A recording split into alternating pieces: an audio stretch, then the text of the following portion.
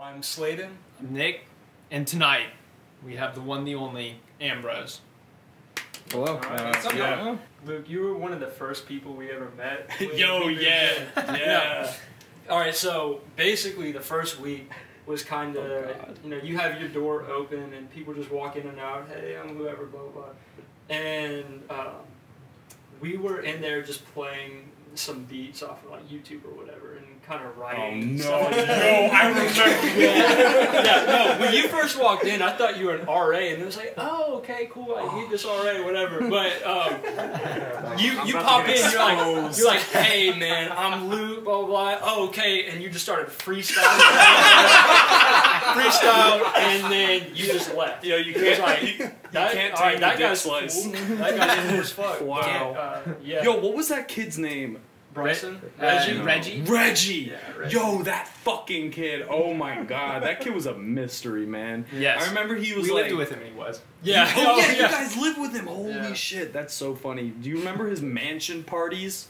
Never went to one. Yeah, no, I never went to one either, but they existed apparently. Oh, no, I know exactly. They'd rent like Airbnbs, and they would almost always get shut down by cops because they would not get it checked with the neighbors or anything, or get like, I don't know, certificates for doing shows. And so the noise volumes and the amount of people that were going to them, they'd just be like, oh, cops are getting called. Yo, oh my god, that's hysterical. Yep.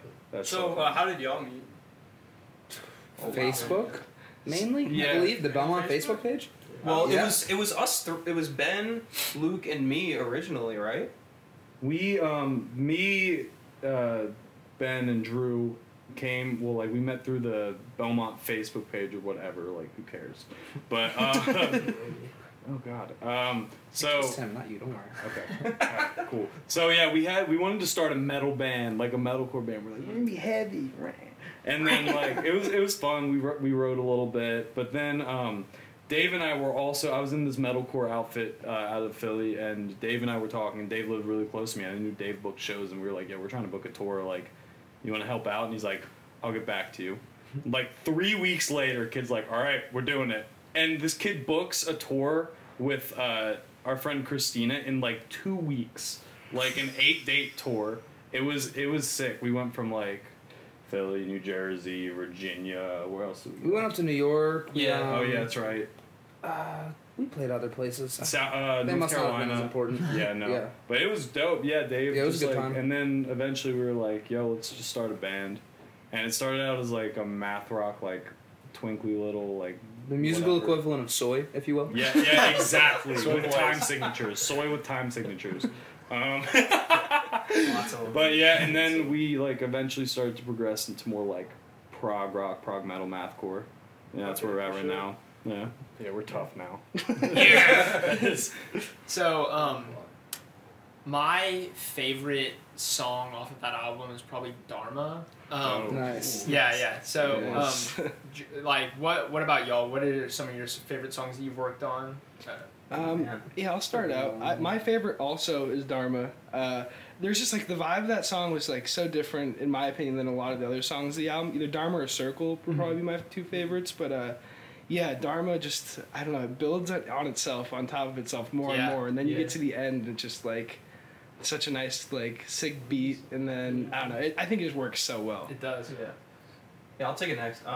Johnson is probably my personal favorite on the album. Just because like it breathes a lot and reminds me of a lot of the music I listened to growing up, like a lot of my dad's old prog albums like Yes and Rush and like all that stuff. It just had like that same kind of vibe, but like it had our spin on it. So I was just like, holy crap! Like this is exactly what I want to be doing right now. Like it was amazing. Like when I was recording it, I kind of had a moment. I was like, shit, I'm doing it. awesome. I'm doing it. Like, but anyway, yeah, that was definitely Johnson's got a special place for me for sure. Yeah, I love Johnson too. I sort of came into this band playing a lot of classic rock, and I wasn't as progressive as these guys, but towards the end of the recording process of Adana, and Johnson is the last song, it was one of the later songs that we recorded, I sort of came into a different element, and I love experimenting with it, and that's sort of like, for me, a precursor to this next material that we're going to release. Nice. Definitely. Yeah. I'd probably say my favorite is Dharma as well. However, I really like Pastime too. Oh yeah. I like the cool like neo soul vibe that it brings. It's a lot different. It's very different than the rest of the album. It's a little less straightforward. Yeah. Jeez. Okay. I guess Lance is my favorite. Pastime. What? What, guys? It just changes a lot, you know. Dude, I don't. This guy cannot. He can never decide on his It's fate. tough. It's like your children. Yeah, exactly. Like, I don't know. Lance is cool. Pastime's cool. Like this new stuff that we're like writing right now blows it out of the water, to be honest. So it's just not really here. But Lance, Pastime, probably. Dharma's cool. Yeah. There you go. I'm glad you like our music, Luke. It really means a lot. That first track, it's XU, is that Zoo? Zoo, yeah. That's our dog's name. Oh, okay. Yeah. Yep. At the beginning, I heard y'all have a sample of someone talking. Is that something y'all recorded, or is... No. Public domain, baby. Public domain. Almost every sample on that record is just like some random public domain sample. That Oh, wow. Brock just went sample. Yeah. That's all I am. Yeah, I went and found a playlist on YouTube of like public domain, or like all public domain projects, and that sample with the guy talking. I forget what verse it is, like a Bible quote from the Book of Peter or something. Oh, okay. But yeah, and we're not religious in any way. We just thought it really sounded really sounded cool. good. to Yeah, make for a sure. song. Now, Dave, I know you're an avid T fan, so Yeah. expand Here on we this. go. All right. That's a big question. Tea is great. It makes everyone feel better, even if you hate it. It's delicious, and it should always be drank the Chinese way. What's the What's Chinese that? way? Yeah, what is the Chinese Walk us way? through it. I was trying to lead you into the question. Thank you. You throw me softballs. Yeah, I exactly. appreciate it. Exactly. It's called Gong Fu Cha. It means making tea with skill or precision in Chinese, and basically it's using a bunch of really small vessels to create small cups of tea that are just like perfect, and you're trying to get like the most correctly brewed way. Okay. Yeah. It's an art form. It really is. Yeah. It's really to just like sit in Dave's room at his little table, like on the ground. He's It's just like awesome. making you tea. It's like, it's pretty dope. We just sit there and drink tea sometimes. Yeah. It's fun. Do you Really have a- dope if you have like a sore throat or something. Yeah. too. Like, Dave, I need some. tea time. Come on. Do you have a favorite blend of tea or anything like that? Oh, Favorite I would flavor? never blend tea. Are you kidding? Okay. My favorite type of tea is called pu'er. It's It's like a fully fermented black tea. It's really, really good for you. That's actually the reason why a lot of Chinese people are so skinny, even though they drink so much greasy food, because it helps you digest and Oh, it breaks nice. down a lot of things in your stomach. As a band, obviously y'all don't have a vocalist. Nah. You know, it's all instrumental. What made y'all decide to go that route, and are y'all entertaining vocals over things, or is that kind of y'all's path? Right. So initially, we like ever since like the idea came up, we were like we were going to be an instrumental band. Yeah. Because That's a lie. Is When we I thought first that- started, Eric Yeah. Vinet was going to be our Yeah, vocalist. I remember Oh, I that. forgot about That is that. absolutely correct. Oh yeah. And then I don't know what happened, but we were like, we'll just play instrumental music. I guess that's just how we write. When I write, at least, I like to express myself through chords and like different voicings of chords, stuff like that. Like you can add like a sharp 11 and have like to a chord and have it like sound totally different, and it just like makes more sense. Yeah. And having 3 guitars, having a vocalist on top of that would get very busy. Oh, Yeah. Yeah, it's Yeah. already like hard enough. At least when we're writing the music, like he'll come up with like a lot of the structure and like the rhythm, the chords, and all that stuff. And then me and Brock will usually like come up with our leads or whatever we need to do on top of that. Yeah. And every time you always just gotta keep in mind that like at least if like I write before Brock does, there's gonna be another guitar on top of that. Yeah, exactly. And so that could get so crowded and muddy so quick. Oh, whereas yeah. like Yeah. you really just gotta pay attention to that before it gets way too crowded. Yeah. So a vocalist, I mean, I definitely think it could work in the future, but Or even like a feature or something here and there, maybe. we've definitely bounced the idea around before. But I mean, I'm talking about a rapper. Yeah, we talked about a originally. rapper yeah. that was going to be on Madonna, but it didn't. Was this supposed to be on happen. Pastime too? Yeah, it was going to be on Yeah, it was Pastime. We have a rapper Pastime. on Pastime, but that didn't happen.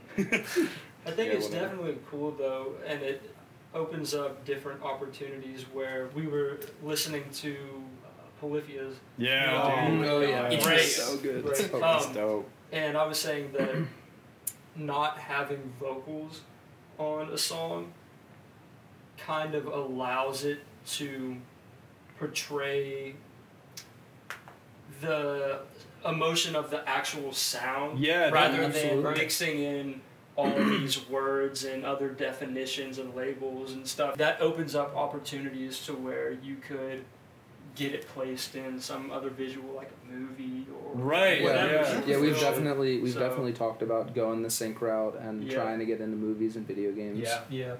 Yeah. You get something placed. It's a Oh, lot of money. whoa, Yeah. yes. Oh, yeah. Yeah, dude. That would be dope. And like to kind of bounce off what you were saying, like having like no vocals just kind of leaves a lot of up for interpretation with the listener, and like we just hope that like everyone has their own like viewpoint of like exactly For what sure. they're thinking about when they're listening to it. You know, like Yeah. Definitely. Because I feel like with someone that might not know as much about music, they might focus in more on the words or something like that. And it's almost a Yeah. shame with some of Right. the music that y'all are playing where it's so technical and like so many different pieces working together. Mhm. And it, without having words, it kind of forces them to focus on everything else that's going on. For sure, Yeah, for sure, absolutely. 100%. We share the same viewpoint. In terms of coming to Nashville and it's like music city, but kind of country music city. Right. Although it's getting past that, Yeah. thankfully. definitely. Totally. What do y'all think about the music scene and how it's changing?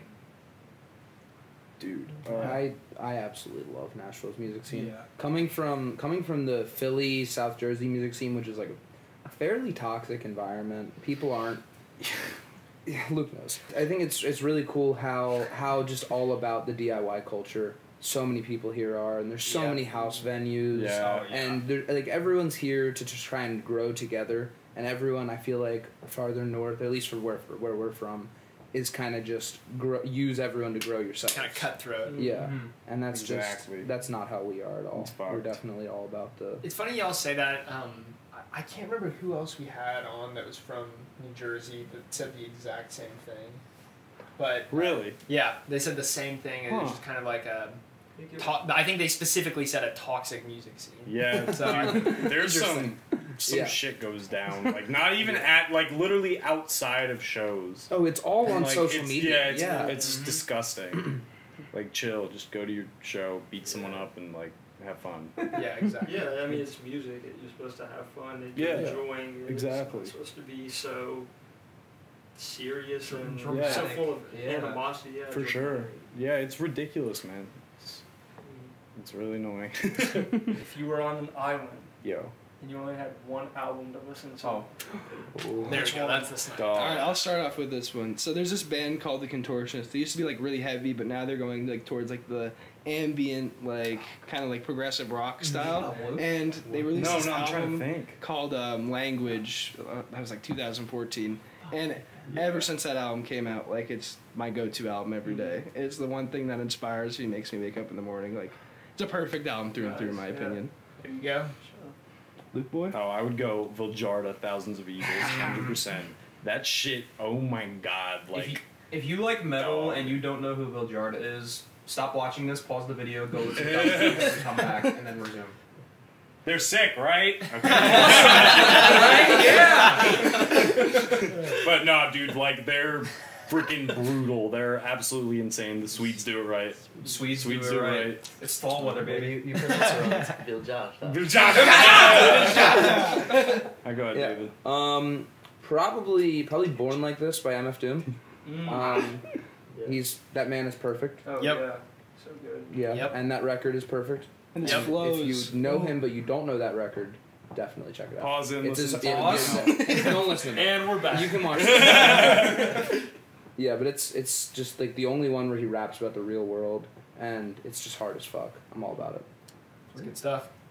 I'd definitely have to go with this album called Gently Disturbed by this trio called the Avishai Cohen Trio. Avishai Cohen's the bassist, and man, they changed their roster a lot. Like, the album had Shy Maestro and Mark Giuliano on piano and drums. Since then they're gone, but that album like really inspired me to, I don't know, practice in high school. There's like 2 songs that I play constantly. I have to listen to either Pins and Kinson or the Ever Evolving Etude like once every month, just to keep my singing. And it's great. It's how do you describe it? It's modern jazz, but there's a Hebrew Arabic sort of feel to it. That's interesting. And Mark, you Fucking actually ridiculous. freaking Very good. Yeah. All right. Ben already said Language. Language definitely is my #1 album too. He knows. Yeah, I know. I guess I gotta go with Batness and Many, Animals as Leaders. Yo, if you don't know who Animals as Leaders is, also you know what to do, and then we're back. So, Tosin Abasi, best guitar player on the planet, bar none. Mack, best drummer on the planet, bar none. Like, if you go watch him and then like watch me, I'm nowhere near as fucking good as him. Don't get me wrong, but like everything that I have ever wanted to do on drums, like just about he can do, and has inspired me every single freaking day. And it hurts sometimes. Like, it really does. Yeah, it means but like, please go check them out if you don't know who they are. But So- yeah, that's it. There we go. Well, ladies and gentlemen, Ambrose. Thanks, for coming guys. on the show. Thank you guys for Oh, having the us. shit. Sweet.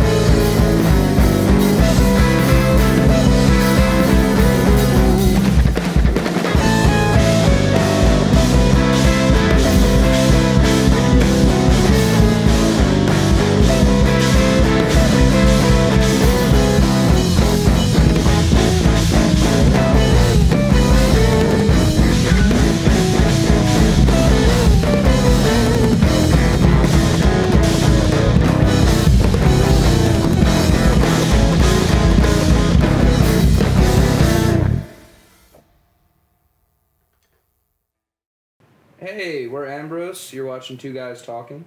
And, yeah, we got some stuff coming up. And Luke can tell you about it.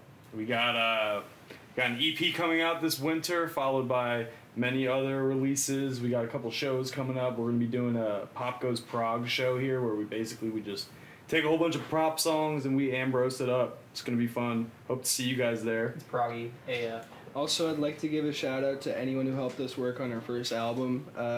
You know who you are, especially Cleve and Mitch McLaughlin, like we mentioned earlier. Everyone that helped us with the process helped us make such an incredible album, and we're all very thankful for all of the contributions and everything. And follow us on social media. Absolutely. Definitely Ambrose do that. TM. Yes. Ambrose TM or Ambrose?